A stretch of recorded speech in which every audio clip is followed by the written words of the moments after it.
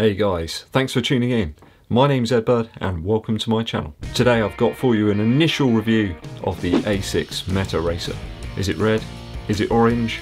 Let me know in the comments. A very quick introduction to the shoe. GLIDESOLE technology here, which is obviously completely different to speed roll technology that Saucony are using in the Endorphin Pro.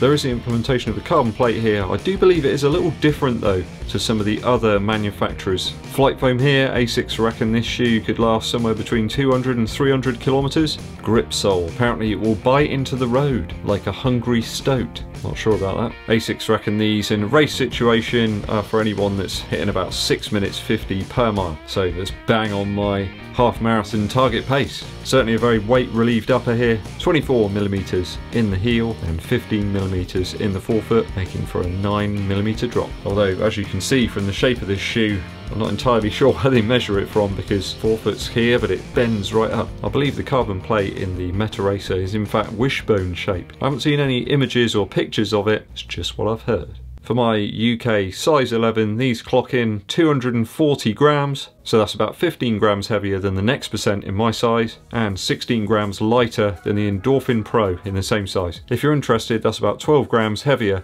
than the 4% Flyknit. I found these pretty much spot on, true to size for my UK size 11. They're about 29 centimeters in length. So to test these out in true EDDBUD style, a 10-mile run, that's about 16.1 kilometers, 7 minutes 23 seconds per mile average, which is 4 minutes 36 per kilometer. Clocked in bang on 1 hour 14 minutes, and average heart rate was about 144 beats per minute. It was humid out there, I'll tell you that. So let's discuss the upper first. The sunrise red material in the ASICS Metaracer upper really pops. Popping like bubbles, perhaps at a West Ham match. It's exceptionally breathable, I found today. Temperatures were around about 12 centigrade or Celsius. Apparently they're one and the same. Celsius is kind of taken over and centigrade is the old style. Again, very high humidity. I found the shoe to be light and airy, almost as much as Mrs. EDDBUD's lemon cake that she made recently. Not dense in the slightest, very comfortable. I did experience a little bunching of the upper when I did tighten the shoe up. I think it's old ASICS being really generous with their material again. I had a similar problem in the Nova Blast, and I think a similar problem in the Evo ride as well. Maybe you can just cut back a little bit ASICS on the materials. Only in the forefoot though, don't do it anywhere else. It could be the patent EDDBUD torpedo feet. They're just so narrow that I always find there's a bit of an excess of material at the front of the shoe. I don't think going down half a size would have solved anything really. I think that probably would have made the shoe a tad short for me. Lockdown was easily achieved here. I used a runner's knot on this occasion to tie the shoes up, and I had no slippage in the heel. A firm, very supportive fit. You do feel a little bit like your foot is being placed into a space shuttle. Weight limited, minimal interior, and it's fully aimed at that race kind of feel. Perhaps it's a little bit like a Triumph Stag car. Something like that anyway. Release the sandbags from the air balloon basket and let's fly. The laces, oh boy, they're lovely.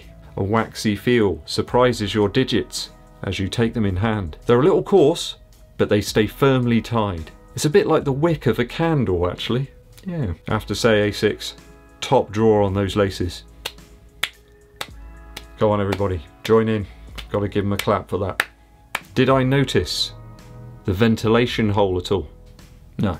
But bone dry conditions out there today meant I couldn't really experience the full features of the ASICS Metaracer. It really was very humid out there today. I really could have done with a drink around about 7 miles. There was a man actually with his hose pipe watering his plants, and I almost asked him to sort of just spray me with the water. It was that warm. I know you guys over in other countries always laugh at me when I say it's warm, but it's a weird heat. It's sort of like a humid heat here. It's not very pleasant, but it's certainly very enjoyable upper here. Didn't really experience any problems with it at all. There's a little bit of padding around the heel area, and there's no heel counter, look.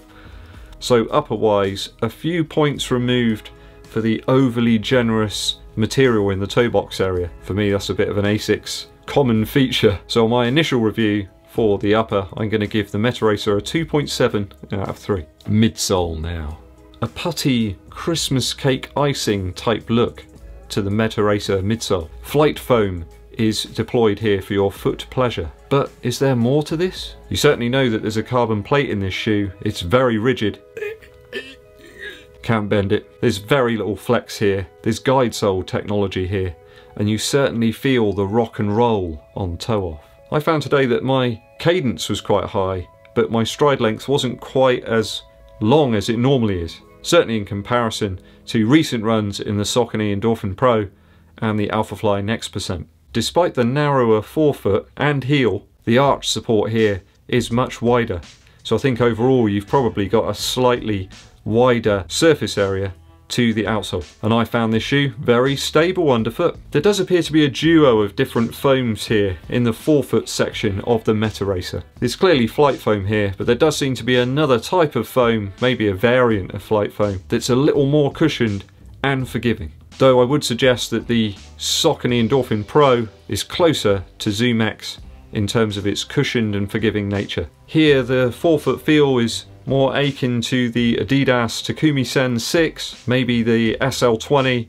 and the Adios 4. ASICS sticking firmly to what they do best in terms of that race flat department. I think in terms of underfoot feel, if kind of over here is a trainer and over here is kind of a race flat, certainly the shoe's kind of here somewhere, much closer towards a race flat feel than a daily trainer. I really enjoyed the ride in the Metaracer today, but I think the lack of a more prevalent cushion in the midfoot and the forefoot could put off a few people. I think it also may feel a little bit too stiff for some runners who are looking for a more versatile type midsole. I think certainly the Saucony presents a more forgiving underfoot feel than the Metaracer. Certainly Saucony seem to be making a big deal out of that their shoe can kind of do lots of things, when some of the other shoes are certainly more aimed at specific uses. So for me, on my initial run, I'm going to give this a 2.6 for the midsole. I like it. It's firm, but it's fair. I'd say not as cushioned as something like the Reebok Run Fast 2 midsole. It's certainly as snappy as the SL20. If you like a more traditional racing flat feel, you might prefer this over the Saucony Endorphin Pro, and certainly over the Vaporfly. Outsole now. So ASICS have utilised a brand new outsole technology here called ASICS Grip, and it's made of real salmon. No, it's not really. It looks like it though, doesn't it? It does have a really interesting sort of texture to it, almost like a sort of plasticine Play-Doh type texture. It's a little pliable and it's a little cushioned too. Will it be as durable as ASICS high abrasion rubber? Only Father Time will tell. I do think this will be a good shoe though when Christmas comes round. You know, it looks quite a Christmassy shoe. Only I would think about Christmas right now in the middle of summer. It felt lovely and grippy on concrete and pavement. It was alright on compacted dirt. Watch out for those twigs though. I did hear this really nasty crunch at one point as I'd gone over a twig. It wasn't the twig crunching, it certainly sounded like the midsole material. It wasn't happy with me. I do like the fact that very little debris can get caught up anywhere on the outsole. That's a big problem for me. I come back with grams and grams worth of dirt and stuff that I've picked up on my runs. It's certainly a very interesting type of outsole. Unlike some of the other shoes recently, it's got a couple of smaller rubber sections at the back, but there is quite a lot of rubber here in the midfoot and the forefoot. Alas, no wet surfaces to try the ASICS Grip out on today. All I could find was the glistening dew on the fresh morning grass. So I ran across that a bit, but seemed okay. Certainly it does grip and it provides some really good traction when you push off. I'm liking it, ASICS. I'm liking it. So how will this outsole hold up over time? I think it's got some B.A. Barocas style attitude and some toughness, so we shall see. I'm liking everything here in terms of outsole. I'm going to give this a 2.8 out of 3. Just taken off a little bit there because we can't really tell what it's going to be like over time. How durable will you be? On to value. So value wise, at £180 or $200, I don't feel this is as versatile a shoe as you're going to get in the Endorphin Pro. That shoe feels really good at slower paces and at faster training tempos and race paces too. This is very much a tempo and race shoe. Speed training, yes. Slower recover intervals, no. That GLIDESOLE technology and the lower stack height, I think, lends itself to much faster cadences and higher effort tempo trials. So as a result of this, I think that £180 price tag might put off a few people and send them across Saucony's way, as I feel that's a slightly more forgiving and somewhat more versatile shoe. Yes, that one's got some more weight, perhaps a slightly wider surface area in the forefoot, and I think a more trainer-like feel to it. So very much a high tempo and race shoe here, but that's not a bad thing. Sometimes it's good to be a master of one single trade. I think those on a budget though will probably opt for the more versatile Saucony. So at $180 or $200, I think value's going to take a little bit of a hit here, though I'm not putting the shoe down for being a good race option. I'm going to give this a 2.4 out of 3 for value. I don't think this shoe's going to be for everybody, or even every single race type. I'm not sure I'd want to go a marathon in this. I think a half marathon all out, no problem. You could probably run some really nice 5 and 10k time trials in this right now, but as I say, I think it's ideal for me for probably a half marathon. So that gives us an overall 10.5 out of 12 for the Metaracer. It's a good score, but it gets a special award for the superb waxy coarse feeling laces. Top notch ASICS.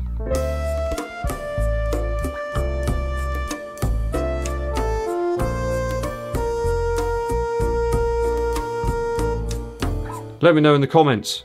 Is it red? Is it orange? Tell me. Are you thinking of going for the ASICS Metaracer?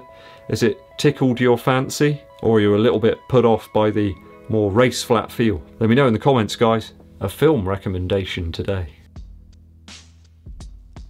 I think I've probably watched Napoleon Dynamite. It's got to be over 100 times. It just gets better and better with every single watch. I'm not sure if it's the sort of slightly misfit bunch or crew of people that Napoleon hangs out with, but I certainly feel some empathy with him, and he certainly knows how to dance. And I really agree with Pedro's message, trying to make your dreams come true. I think it's an important one. I'm not sure that this film, like the Metaracer earlier in my review, is going to be for everybody, but I think if you do like it, you'll really like it. Okay, that's all from me for today, guys. Thanks for watching through to the very end of the video. If you haven't done so already, I'd really appreciate it if you'd hit that subscribe button and click the bell for notifications of when I launch those new videos. Please give the video a thumbs up like, it really helps out the channel, and also share it with your running buddies. My name's EDDBUD, and I'll be seeing you